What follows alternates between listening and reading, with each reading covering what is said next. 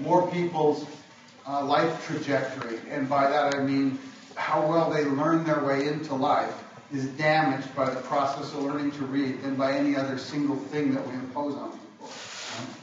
So I want to take us back a couple of steps into the conference so far. And before we go into the pure learning conversation, revisit a couple of things about the reading conversation to kind of set it up.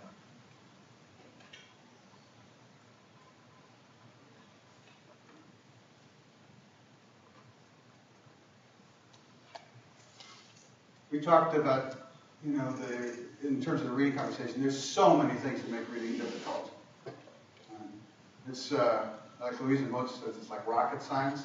It really is. I mean, in the sense that, getting a newborn child, all the way through the kind of various stages that are necessary to make this experience of this technical artifact, this code, transparent, so that their mind is able to read and write with the same ease and transparency as they can speak and listen, to make it that invisible, that fluid, that automatic, that unconscious. Right? It's like launching a space shuttle. Right? All these particular things have to happen just the right way. And kids that are off trajectory in any one of those ways have problems. But the reason that it's so difficult, the reason that we have to study all the things Reed-Line was talking about yesterday, right, is because of the confusion that's involved. I mean, back in Plato's day, as I mentioned yesterday, this wasn't a problem. If you knew the letters, you ever see kids that really have problems with the letter names? I mean, some do. But if you were to look at the percentage of the 84% of African-American fourth grade children, for example, who are below proficiency in reading for their entire education, right? And all of the trouble that they're having, it's not because they can't say ABC, right? It's not because they don't know the words. This is a chair. This is a, whatever we'll call this. That's a bottle of water, right? Dog and cat. They don't have a problem with naming. They don't have a problem with letters. Letters are names for things.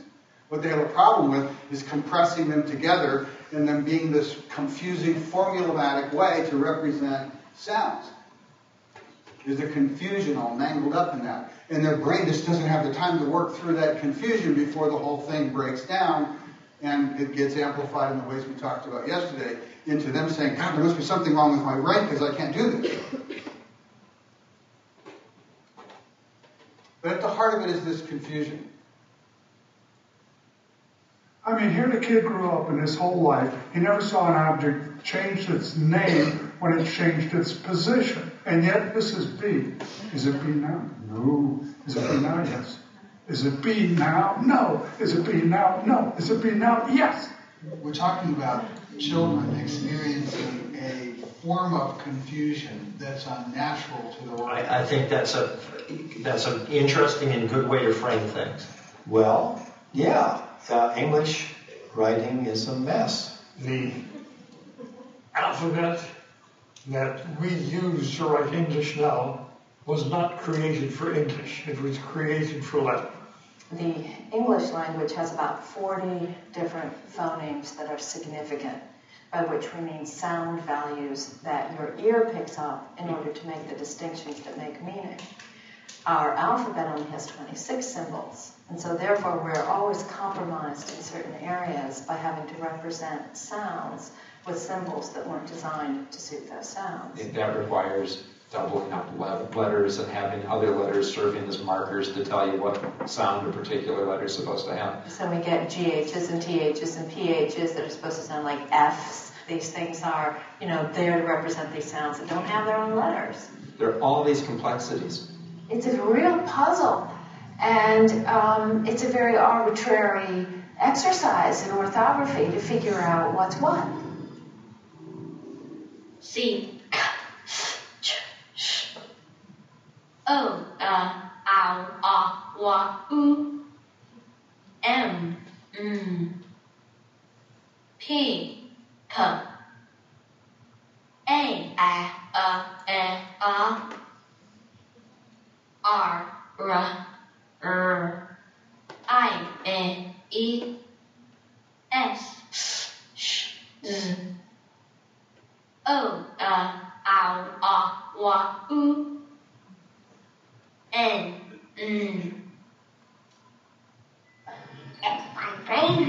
I can't understand what it's saying. My brain is starting, my head started hurting.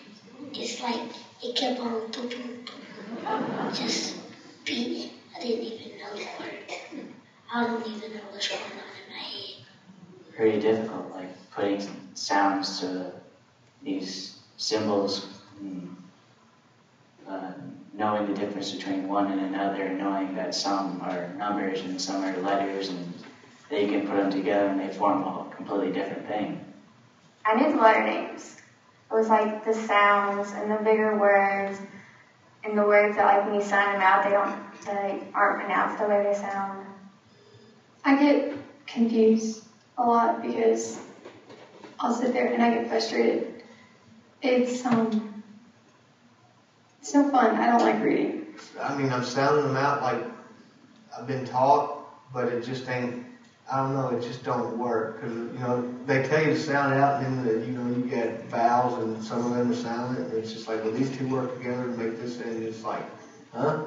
And it's just like, it's so confusing. Well, in English, get the what? There are lots of reasons why English is sticky. Inconsistencies, absurdities, facts contrary to the etymology that show up in the writing system. It's a mess. English seems to be a total monster. Why do I have one tooth and several teeth, and I go into a restaurant and sit in one booth and there aren't several beef? Who came up with E-N-O-U-G-H spells enough? The letter O makes every sound under the sun in different words in English. Like other, you know, off, of. By F, I don't hear F making sounds very often, and it doesn't, in fact. It only does it in of. To spell vogue, T-H-O-U-G-H, is madness. It would have been much more sensible just to use an R for what we use, I-R, E-R, U-R, A-R, and O-R to represent. How come the and k are two different letters, but ba and blah are not? I mean, what are the rules here? Where are you going to divide this up?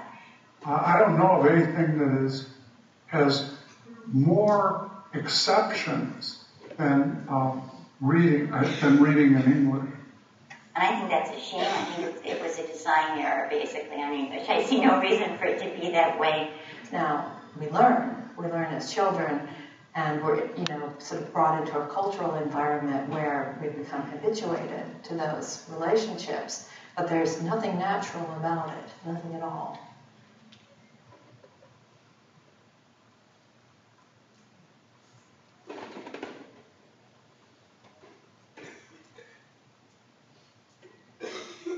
So, artificial confusion, yeah? I mean, the kind of confusion involved in learning to read is unlike any form of confusion our organism ever experienced before in nature. Right? The confusion is associated with an artifact. It's not the confusion associated in conversation. It's happening live between people. It's not the kind of confusion that you'd have in any natural organic setting. It's the confusion of operating a technology at this mind-bending, mind-altering speed. Remember the conversation yesterday, we were talking about the brain having to generate this internal language simulation faster than language, faster than the speed of language. Certainly approximating it. Remember the temporal profile? Yeah. So we're talking about the lives of our children being either radically enabled or disabled and harmed by whether or not their birth through the beginnings in, you know, this challenge window of learning to read, whether or not their life learning trajectory has prepared them and the instruction has prepared them to take this code with all of its confusions that we just saw and in approximately 1/10 of a second per letter sound correspondence, work out all that confusion so that their minds can recognize this word. And if they can't, by the time within, as you heard yesterday, you know, roughly a year, 360 days of experiencing this confusion of trying to work through it, if they can't break through to transparency, right, then their lives are trashed.